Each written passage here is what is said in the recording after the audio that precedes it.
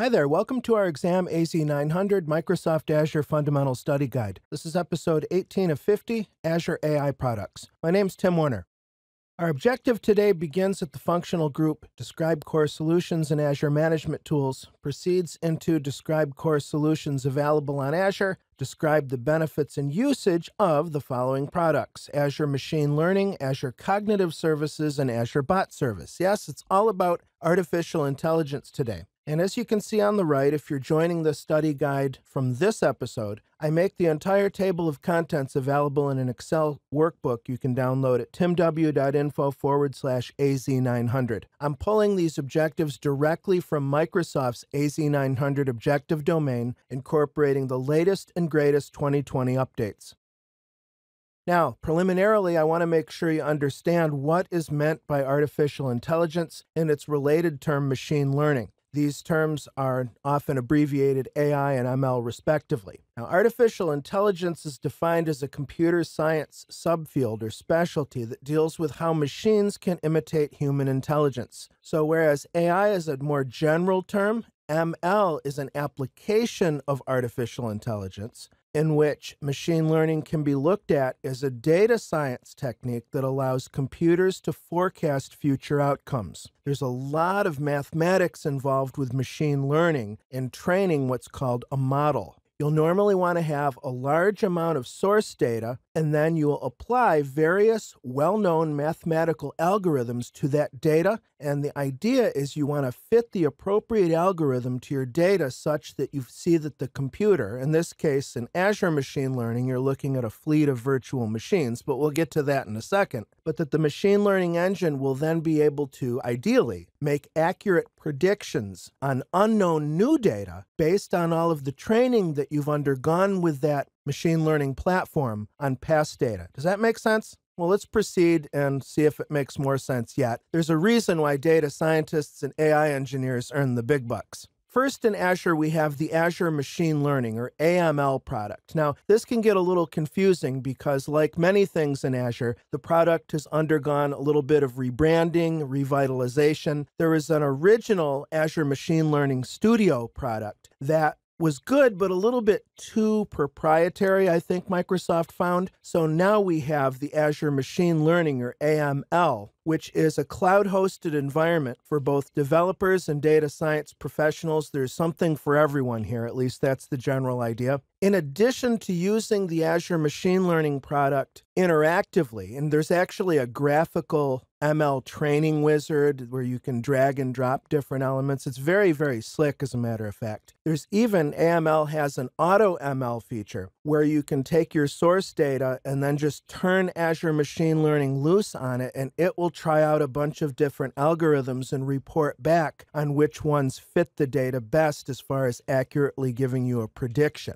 Isn't that awesome? That means that you can come into the Azure Machine Learning product without even necessarily having AI engineer experience. It's a really cool product. You can see on the right side of this slide that the model building workflow using AML is that you train your model until it's functioning the way that you want it to. You package and validate it, and then you can deploy the model in a number of different ways. Normally, you'll deploy it as a web service and then expose that web service as what's called an application programming interface, or API. And then you connect your application to that back end that runs in Azure and monitor the results over time. As a quick real-world application, as of this recording in April 2020, we're going through quarantine with this COVID-19 pandemic. We could use, and I guarantee there are people who have already built models using AML that takes inputs like maybe your symptoms, where you live in the world, etc. And the machine learning engine can make a prediction on how susceptible you are to the virus, let's say. That's just an example that comes off the top of my head. At the end of this lesson, I'll give you links, as I normally do, to the documentation. You'll want to look into the quick starts and tutorials if you're interested in going further. There's lots and lots of open source data sets and tutorials that give you real hands-on practical understanding of how you can use ML in general and Azure Machine Learning in particular. Lastly, as we would expect in an Azure-hosted product, we have lots and lots of integrations. First of all, Microsoft understands that people may want to use Azure Machine Learning and take advantage of all of Microsoft's cloud-hosted hyperscale and compute clustering and all of this, but they want to use their existing tools. They don't want to be forced to use, say, the .NET framework in Microsoft programming languages. So AML has first-class support for Python and R. Those are two of the most popular programming languages for machine learning and artificial intelligence. Another way that these data scientists and AI engineers work is they like to run their code and document their code and even present their code and share code in the context of a Jupyter notebook. Jupyter is an open source platform. It's a specialized web application that does just that. It allows you to host your full experiments and present them in different ways to different people. You might want to show all of your work to fellow data scientists, but you won't only want to show results in charts and graphs to your business leaders. You see what I mean? And lastly, as you would expect, we've got full integration with Azure Resource Manager, which means you're using, as I said, virtual machines as the underlying compute layer. As a matter of fact, it goes beyond that. Azure Machine Learning can take advantage of Docker containers to give you even more dynamic scale at the compute layer. And you've got role-based access control and monitoring and Azure policy, etc., etc. Next, we have Azure Cognitive Services. Now, Cognitive Services is more of a software as a service, or SaaS application. With Azure Machine Learning, the idea is that you can start from scratch with your source data, training an ML model, and then taking it through the deployment and maintenance lifecycle. But Cog Services is cool because there's a whole bunch of APIs that are ready for your developers to just tap into using the programming languages of their choice. Okay, so Cog Services is a bunch of APIs and also SDKs. That stands for Software Development Kit. They're going to be libraries that your developers can plug into their environment and start using Cog Services in their source code. Some examples of some of those cognitive services pre-baked SaaS APIs are, for example, the Computer Vision API, which is used for image recognition, the Face API for facial recognition, and the Speech API, which can do text-to-speech and speech-to-text, and the LUIS language understanding service blends in perfectly into the third and final service that we're looking at today. And that is the Azure Bot service and the associated Azure Bot framework. An Azure Bot is simply an application component with human-like interactions. As you can see at the bottom of this slide, I have a representative workflow that incorporates the Azure Bot service and Azure framework, Azure Bot framework. For example, in step 1, a user from their mobile device taps into your application. Maybe it's an authenticated application, not public, so they would authenticate through Azure Active Directory business to consumer, B2C, and even more to the point, they may be able to reuse their social login, their Facebook or their Twitter ID, to create an account with your app. At that point, perhaps they're confronted with an Azure App Service app or API that's backed by the Azure Bot service. And perhaps the user can issue commands just with free text, or they can use their voice. It really doesn't matter. The Cognitive Services APIs are already there, already trained, already raring to go, as it were. And then you've got this back and forth human-like interaction. You've heard of a chat bot, I'm sure, between the customer and this bot backend.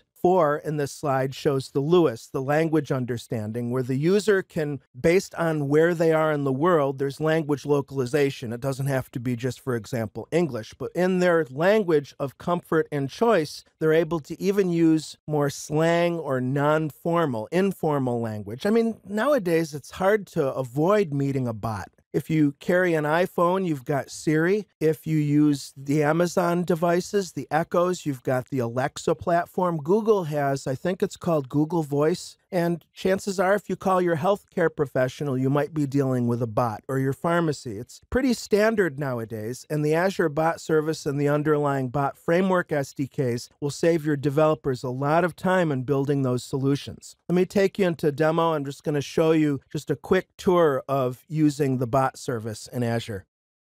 Okay, in this brief demo, I'm going to just give you the highest level touch points of using the Azure Bot Service and Bot Framework. Now, this gets totally into developer land. So if you're not a developer or you have no interest in becoming a developer, don't worry about the details. First of all, on this workstation, you see that I'm running Visual Studio. Now, nowadays, Visual Studio is applicable. It's an IDE, or an integrated development environment. It's applicable not only to honest-to-goodness application developers, but also to, especially in terms of Azure, infrastructure people, because you can do just about any kind of Azure deployment, including, of course, working with Azure Resource Manager templates from this environment. Now, lastly, note that you can install Visual Studio 2019 Community Edition for fun and for free, which makes the tool even more accessible. And lastly, I know I sound like an advertisement, but I'm genuinely passionate about this subject. Visual Studio 2019 Community is available for both Windows, which you'd expect, and also Mac OS, which you might not. So what I did here is I went to File, New, and I created a new project. I can't actually go in there now because I'm currently running a project.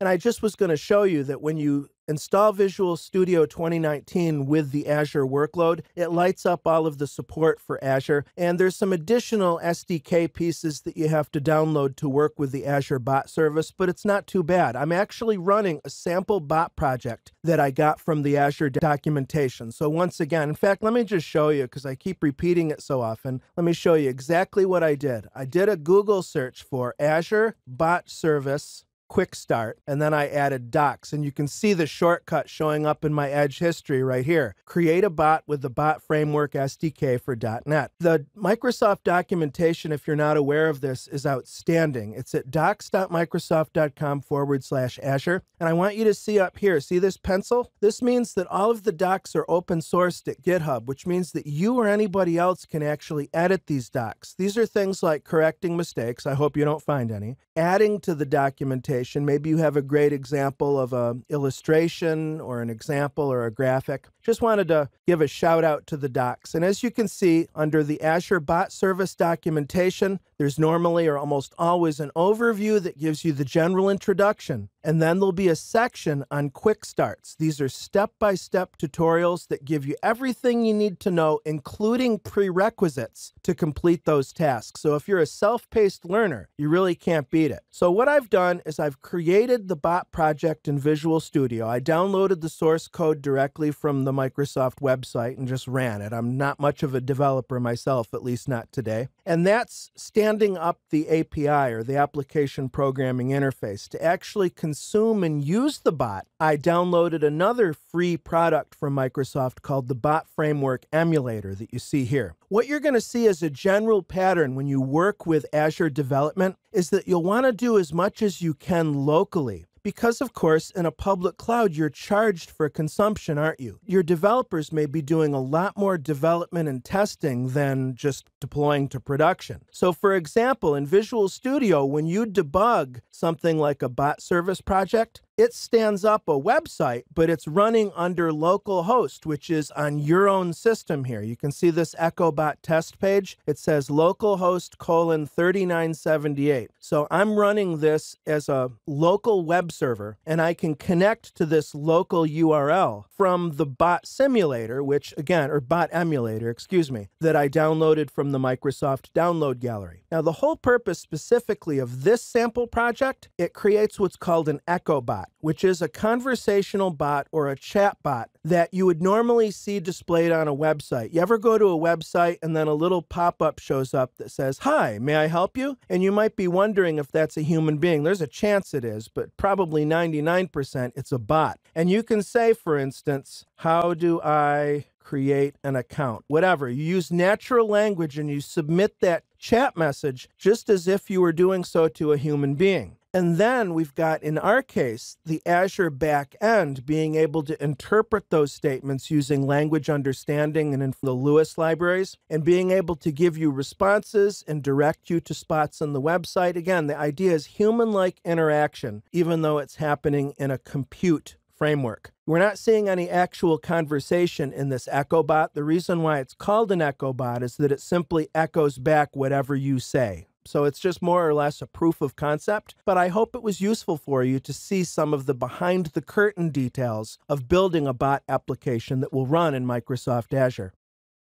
For learning resources, these are all links that go into the Azure Docs. Again, I encourage you to dive in there, especially if you're already in a technical role. There's some fantastic stuff in here. For Azure Machine Learning, go to timw.info/AI1. For COG services, go to timw.info/AI2. And for bot service, go to timw.info, wait for it, AI3. Thanks so much for joining me, as always. This is a particularly cool topic. I hope you enjoyed it half as much as I did. I'd love your feedback on the series. You can leave it right here on YouTube or find me on Twitter, TechTrainerTim. My Pluralsight work is at timw.info/PS. My website is techtrainertim.com. Take good care. I'll see you in the next episode. Thanks a lot.